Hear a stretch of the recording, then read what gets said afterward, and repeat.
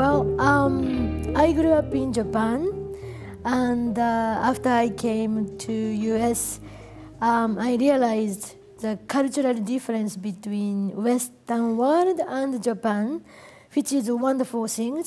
But also, everyday life, I start to realize how Japanese I am, which I never thought about it in Japan, because in Japan, everybody lives like Japanese life, so I never think about it. I start to realize how different I am because I eat rice.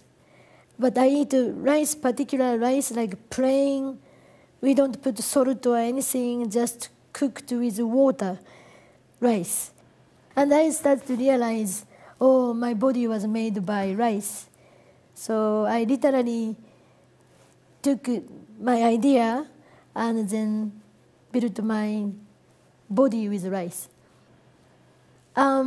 First, I made a mold, and I made plaster of myself.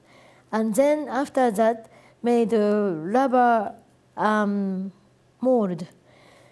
And after I made that rubber mold, I mixed Japanese rice with Elmer's glue and just mix it like cooking. Sure. And then push against the mold. And so it's mostly just rice and Elmer's glue, except this arm section and this leg section because it's not gonna hold it, but otherwise it's all rice. And then the hair, how's the hair? Hair, I use rice noodle, and I cooked halfway and mixed it with Elmer's glue again, and I started to put it one by one.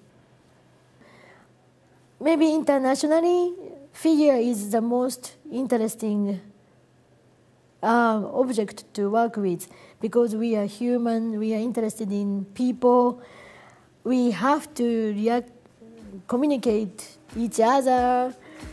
It's like without a human figure, what else can we do?